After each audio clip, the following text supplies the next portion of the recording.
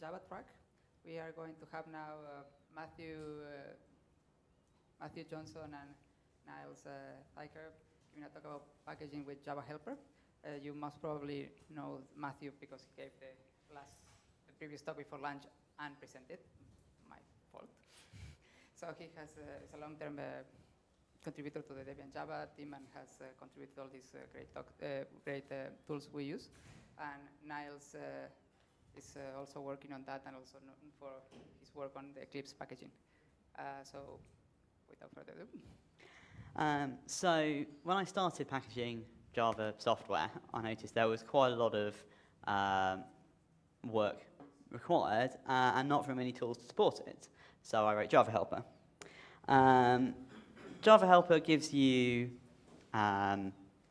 tools to help you with the packaging workflow all the way from processing upstream releases, which with a lot of Java software is more tricky than one would like, right through to installing and building the resulting deb. So I'm going to go over a bunch of the tasks that have specialist Java requirements and how the tools in javahelper can help you do that. And then also a quick summary of how to use javahelper from CDBS and DH7. So firstly, upstream. The problem with a lot of Java upstreams is they give you their source as jar files or as zip files, which obviously we can't put in the archive. A lot of the time they will have bundled the jars that they're from the third-party libraries they depend on. They may even include all of the built class files and the Java doc that they want to ship as well in the sources all in a single bundle. And if you have to repack this, then you're going to have to do it every single time there's a new upstream release. So in order to help with that, we have jhrepack. So jhrepack is something you can give to uscan, so you can put it at the end of your watch file list.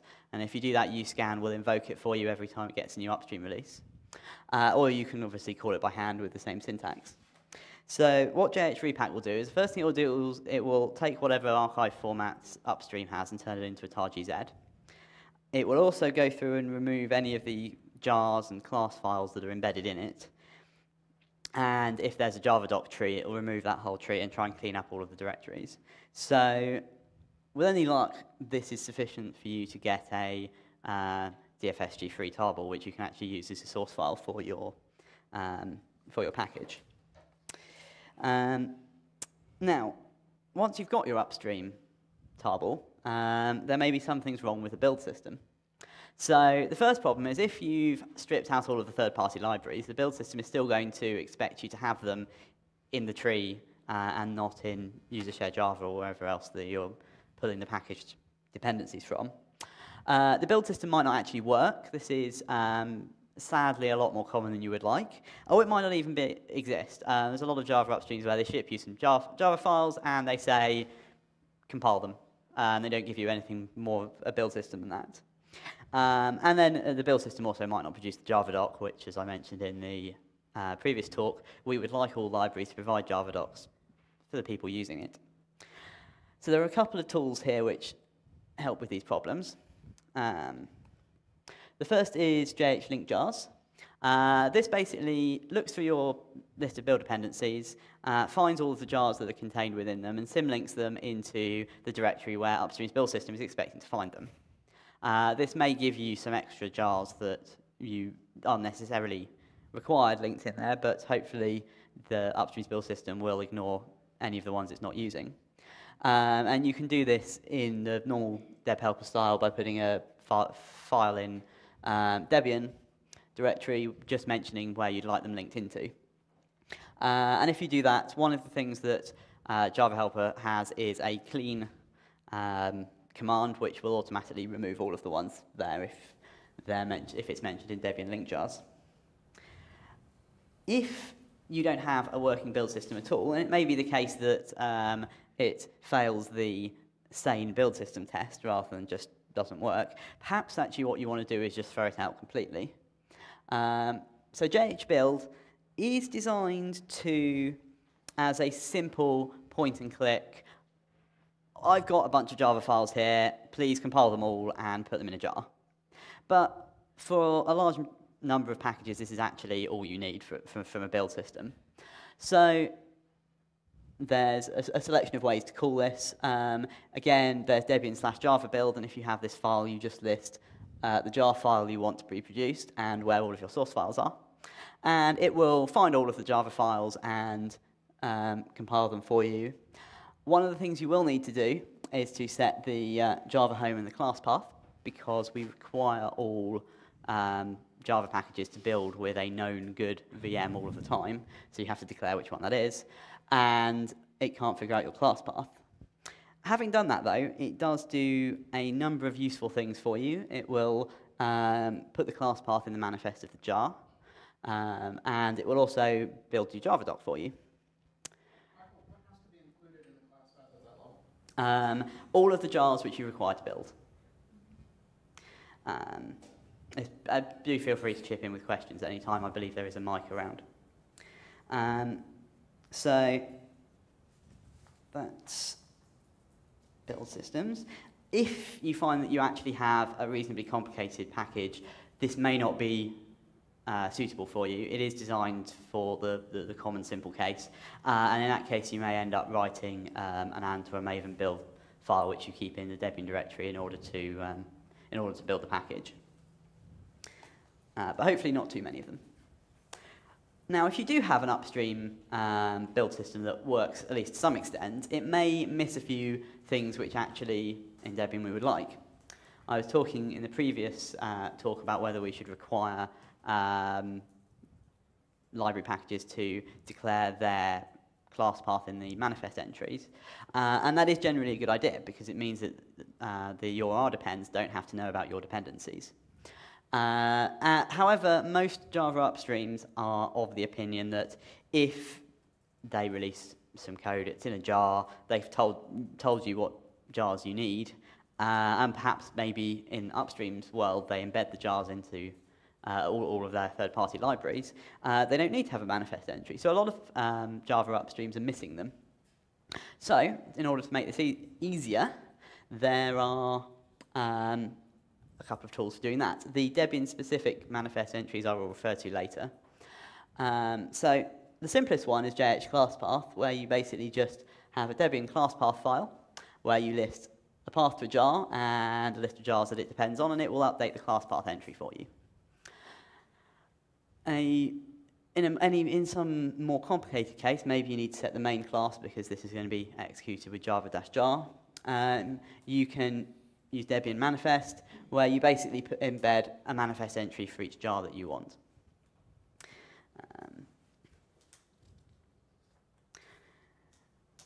Again, these are you can just invoke these without any arguments, and then if there is a Debian manifest or class path file, it will pick those up. So it's perfect for using in the normal DebHelper style.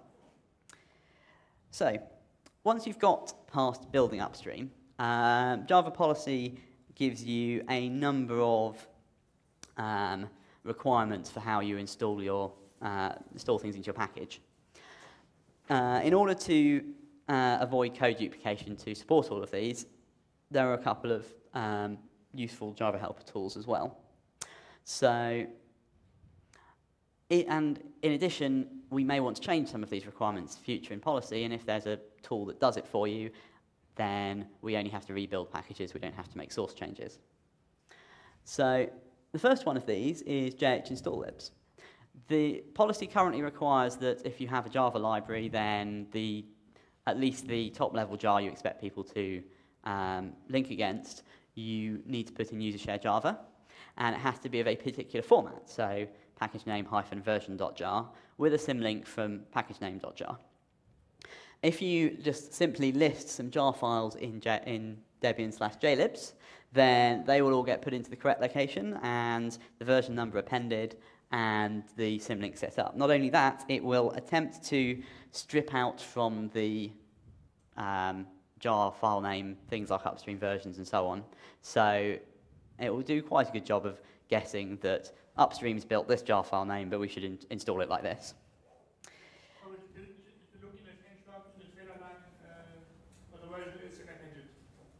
Will it specify the version somewhere? If it will use the package version and strip off the FSG suffixes and things. If you find that you've got a case which is more complicated than the automatic detection works, you can give it a regex or help it along if it can't work things out by itself. The second one here is JH install javadoc, and this has three forms. The simplest one, you tell it where your javadoc has been built, and it will install it to use shared doc, your package name / API, and it will also generate a docbase entry and install that as well, so you get it registered with docbase automatically. If you want, and actually this is one of the more common cases, that you want the API to exist under the user share doc and the because the doc's in a separate package, so live through Java rather than live through Java doc, then you can give it the path you actually want to install it to. And finally, if you've used JH build in order to generate your Java doc, if you say internal, it will go off and find the Java doc that it built for you earlier and install that in the normal fashion.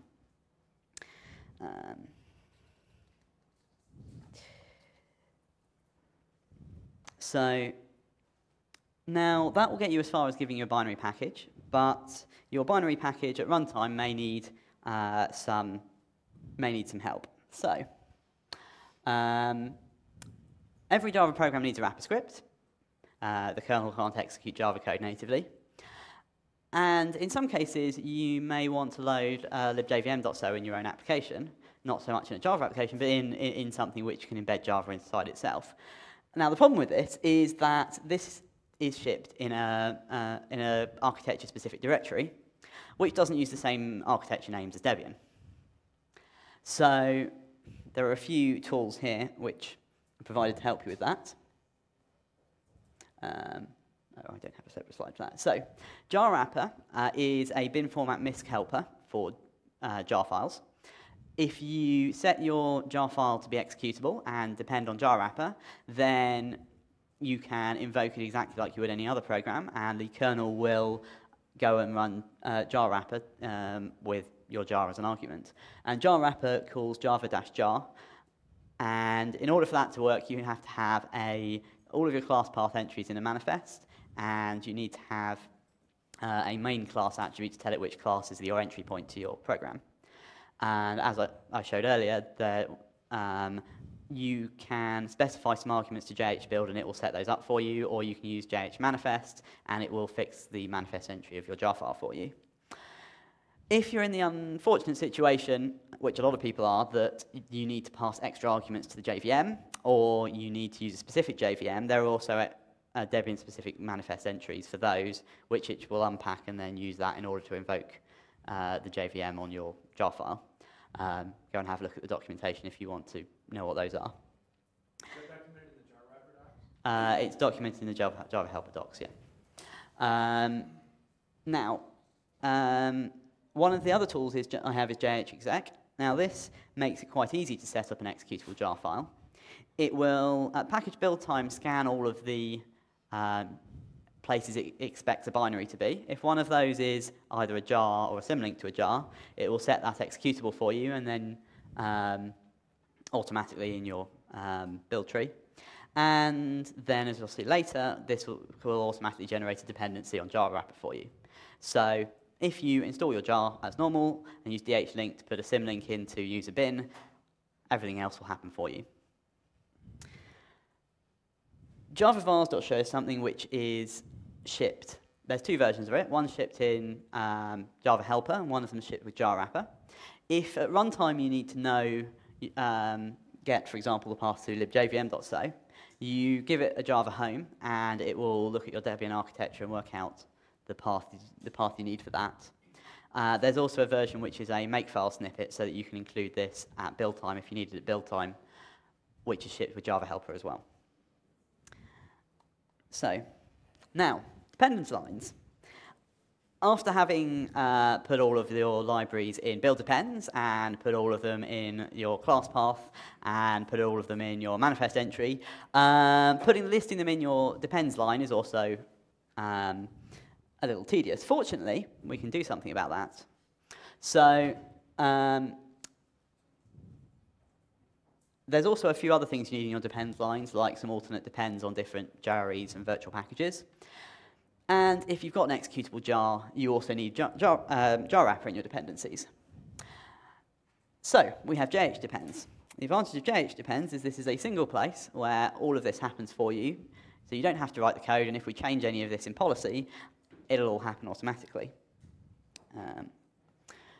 So JHDepends will do a number of things for you. The first thing it does is it looks at all of your jar files.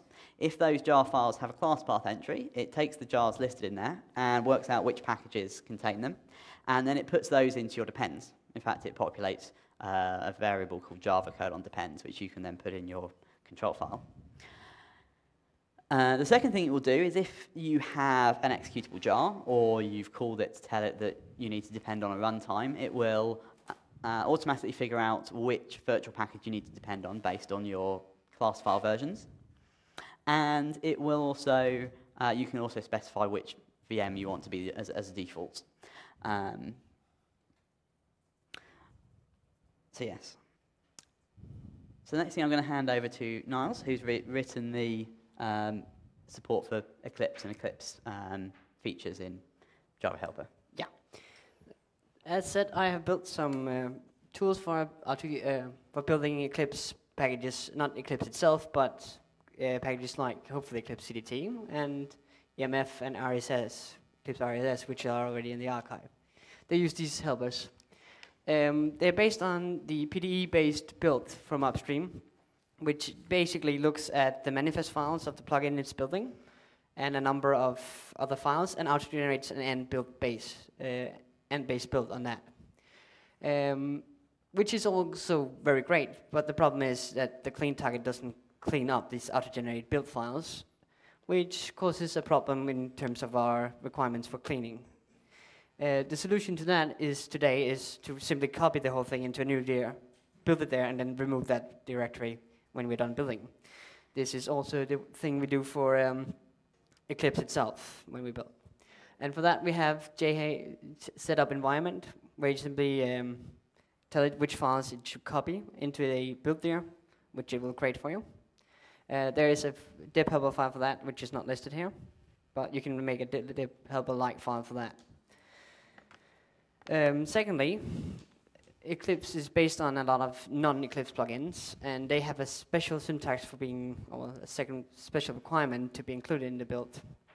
Namely, Eclipse plugins are automatically figured out from their features they're included, but when you need to build against something like some of the Apache files, which are actually pretty common in Eclipse, they have to be specified as orbit dependencies, which is actually a very fancy name for just external dependencies. That being said, there are some special requirements for that. First of all, it needs to have the USGI metadata, which most upstreams don't ship with by default.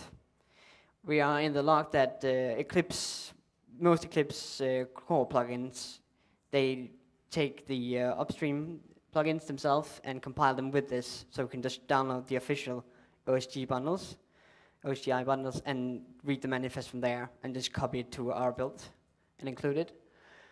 In some cases, however, they embed the actual orbit dependency directly into the Eclipse bundle, and just had this require bundle class path that tells Eclipse to load the jar file from within another jar file, and that obviously doesn't work too well. Again, we have to manually solve this by adding the USG metadata to the external dependency, and then replace the bundle class path with a require bundle instead. But other than that, it's mostly done. So, but other than that, it by default fetches from Orbit. What we do instead here in Debian is we set up a Orbit directory during build time, where we just put symlinks to their actual dependencies. And we have a helper tutor for that, because it's rather tedious and the names doesn't fit. So generate orbit dir will be given a list of jar files. It will read all it needs to know from these jar files if they have the OSG IMN metadata, and we'll just create the actual symlinks and names. It will even go further and generate a part of a dependency list for in a substitution var called the orbit::depends you can use for your package. It will always be set if you use this tool, even if there are no orbit dependencies. So you can always just add it. Next thing is actually building these plugins, and currently we only have support for building a feature, which is basically a set of plugins, or sometimes a set of features. In this case, upstreams are usually very good at separating each plugin to a folder with manifest, its source files, and also it's very neatly separated. And the manifests have all the information we need thanks to the OSGI metadata. And in fact, just starting the build, the upstream build system, which is a modified version of AND, on top of that, will actually figure everything out just itself. So the problem is, as listed, it takes over 10 arguments to invoke this. To avoid it writing to your home directory, which we can't do during a build lead, even sort of other things. We have been working with Linux tools, specifically the Eclipse build subproject, which has provided us 2 wrapper scripts for this, one to use directly and one that's used behind the scenes. And they do a very good job of handling all of this, but still, it does not work very much like a Debian build, a DebHelper tool. And for that, I have created JH compile features, which is a wrapper around that. Simply given a list of IDs to build, and this can also be specified in a DebHelper file, which is unfortunately not mentioned. It will generate all the features for you, and just leave them for Eclipse install, JH install Eclipse, which will then pick them up and install them. The only thing you need to do is list which packages each feature goes into. We also have another problem with the build features is that they contain the orbit dependencies, a full copy of it. So when you use this, it will, on unpacked time, when it installs into the package, find these orbit dependencies, and we replace them with a symlink. But other than that, it's just a fancy wrapper for unzip that knows where to find the given zip files. And that was basically it on Eclipse Server. So, having gone over all of the individual programs, fortunately we're now in an enlightened age where you don't have to list all of these manually in your Debian rules file. We have instead a number of frameworks for doing packaging. So, let's have a look first. DH7. That's a DH7 file, which will, Debian rules file, which will do everything you need to do for building Debian Java packages, hopefully. So double dash with javahelper, obviously you depend on javahelper, and you need to give it perhaps a class path and the path to your Java home. Now, if you're using Ant, then DebHelper's auto build support should hopefully pick up your Ant build script and invoke that correctly. And if you're using JH build, then that will all be picked up just by doing this.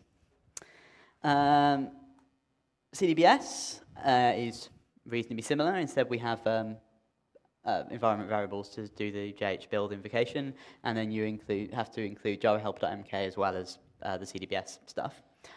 But otherwise, it's the same.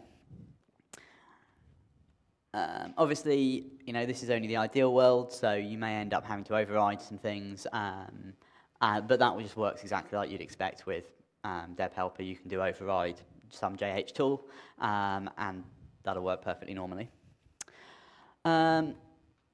So, in order to make this even easier for people, I wrote a tool called JH make package, and you can rock up in some build tree from upstream, call that, and it will try and build for you a Debian directory, which will need a little bit of modification with copyright files and so on, but will basically hopefully get a lot of this sort of stuff right for you.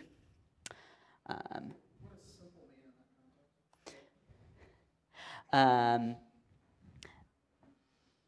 One that will doesn't need a lot of extra tweaking. If you don't have a working build system and you need to patch it or give it unusual arguments, or if or whatever, then you're going to need to tweak this for a bit. So So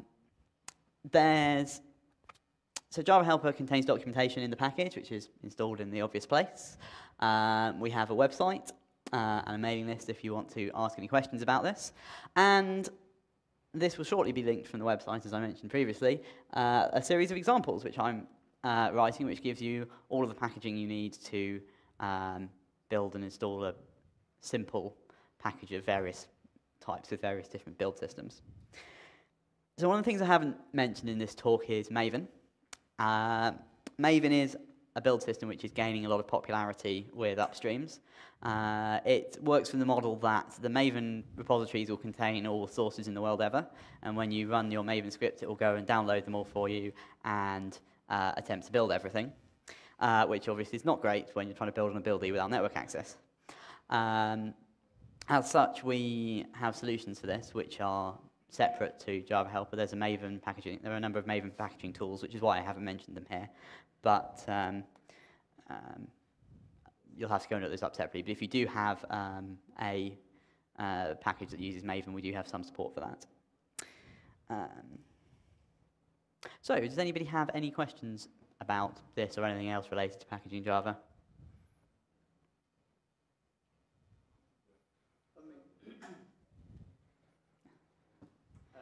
Do you know how many packages are using javahelper for now? I think at least 70, maybe 80, as I recall. What's the question in the back? Yeah, having not seen your examples yet. Say, having not seen your examples yet, can you point me to some packages which you think have good practices? Well, you should have a look at the examples I've written. If I go to...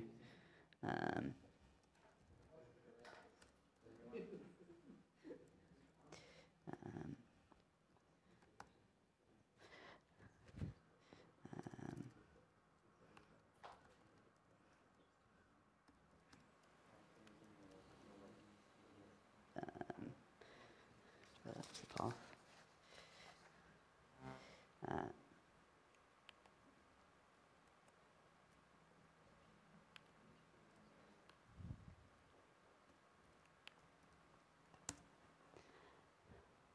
Not there, apparently. I will have a sort that out in a minute after some of the questions. All of my packages are done using javahelper and with DebConf 7. A lot of the ones where I'm also upstream use makefiles as the build system, which is atypical for Java, but I like make.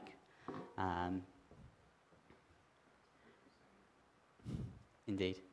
So there's also libfreemarker.java for an excellent example of how to link Java docs. It's one of the first ones that were converted to do that part. Yes, one of the things I forgot to mention, because it was written after we wrote the slides, is that when you're generating a Java doc, if JHBuild will automatically work out if you have a Java doc package in your dependencies, it will use links so that the generated Java doc links to the new one. And if you do have Javadoc which has links like that, then we will automatically give you a dependency list or a recommend list containing those other Javadoc packages. So again, this is all done for you. Yeah, that will first be in 232. Yeah. 032. Which hopefully we'll upload this week. Yeah.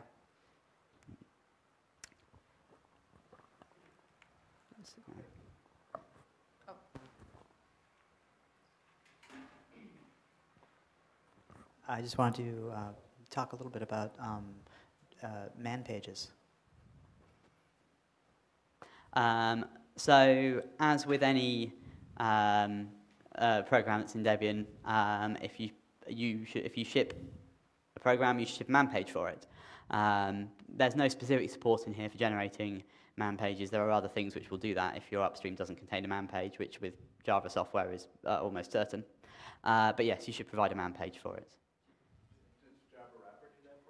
No, we don't have anything there, but there are tools like DocBook2Man and various other things where, or help2man if you're in the lucky position that it has usable help output, which is also unlikely. But yeah, that's documented elsewhere. DocBook2Man, help2man. You can see the pattern. Yes, I'm looking at packaging Etherpad, which is quite a big mess, I suppose. It's very That's beautiful. common. Yeah. So how much can javahelper help out with? And also, a lot of the jar files, they bundle jar Yeah. files and build with some shell Well, script. And the jar files, some of them are in already existing Debian packages, like openoffice.org-common. How? Ideally, you're going to have to package all of the dependencies independently, and it may be the case that to package your program, you need to then, first of all, package 5 or so libraries Which I've separately. started doing. Yeah. If your libraries are of the form, here are some Java files, compile them and stick them in a jar, javahelper makes that almost entirely trivial. Everything gets done for you. If you're in the situation where actually you do have quite a complicated piece of software, it needs to do various things at runtime, which mean that you can't just run a jar file and so on, then that becomes a lot more difficult, and there's not a lot we can do to try and help you. However, where we can, if you have any suggestions for extra helper tools, I'm more than happy to include them. But a lot of the things in there are still going to be useful and still going to be able to help you package them more quickly. So, I mean, it depends precisely what is going on with your piece of software. It may be the case that you can have a rules file that looks like that and a few files in Debian, and if so, that's great. If it's reasonably large and complicated, then you'll probably have to do at least some stuff by hand, but hopefully we can get rid of some of the stuff, some of the problems for you. Yeah, the Debian Java team is very helpful so far, I've seen, so thanks. So on IRC, you had mentioned a preference for DH7 over CDBS. Can you elaborate on that a little bit? What Bidal said. I don't really understand CDBS very much. I wrote this by cribbing from some other things.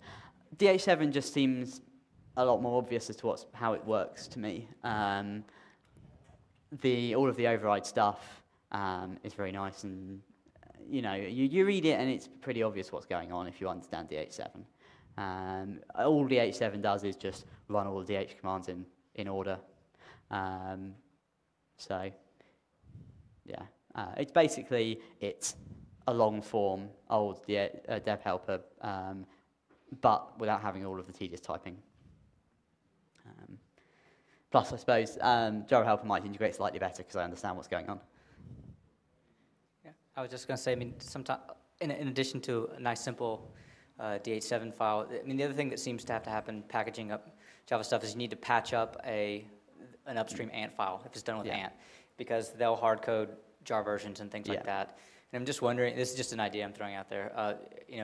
Maybe that could be automated where we actually we look at the name of the jar and maybe we heuristically figure out, well, we have this jar in Debian or we don't. I mean, sometimes it's even knowing where to start. Yeah. Because you got to find all those jars to figure out whether or not they're actually in there.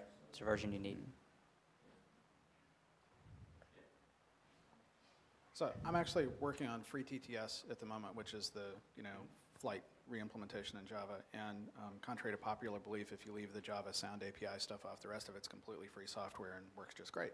But I spent a lot of time angsting over whether to care about the existing Ant build.xml or not, because in fact, about 90% of its content is a poorly written attempt to do all the things that you don't actually want to do for a Debian package.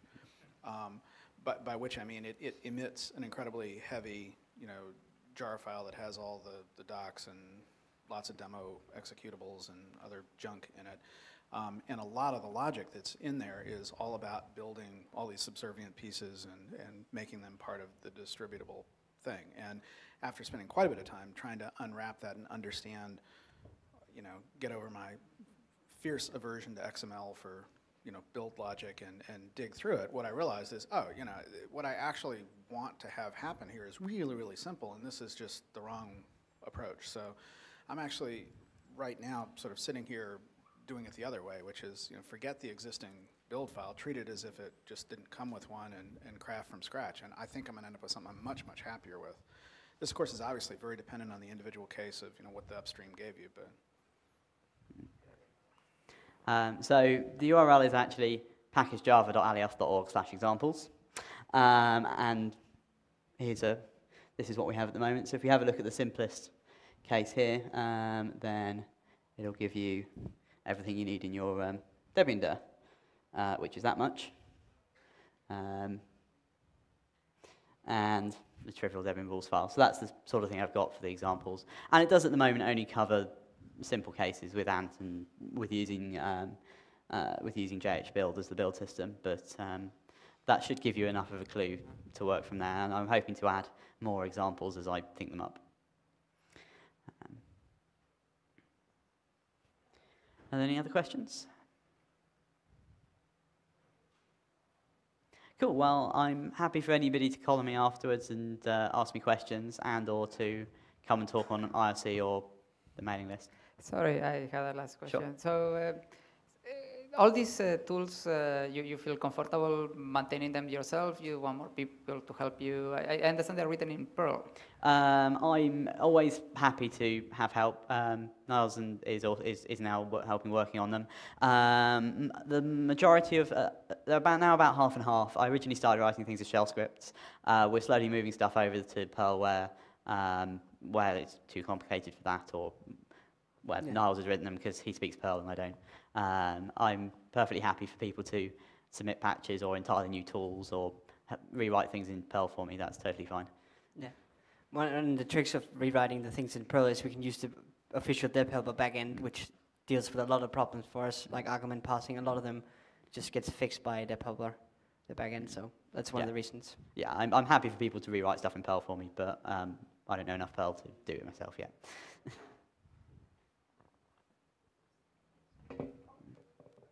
Cool.